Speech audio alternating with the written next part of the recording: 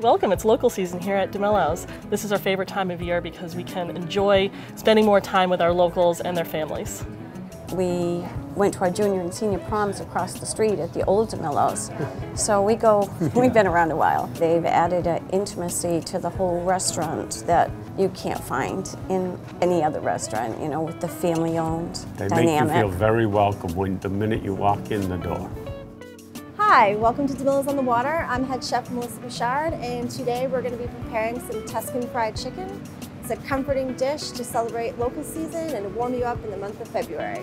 It's delicious, it's comforting, and who doesn't like fried chicken? We're sending you off with one of our favorite cocktails, the Shoreline.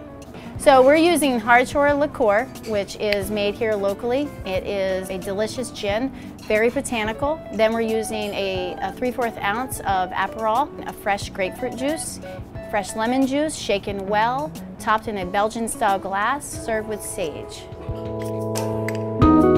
Cheers from DiMillo's. Hope to see you soon.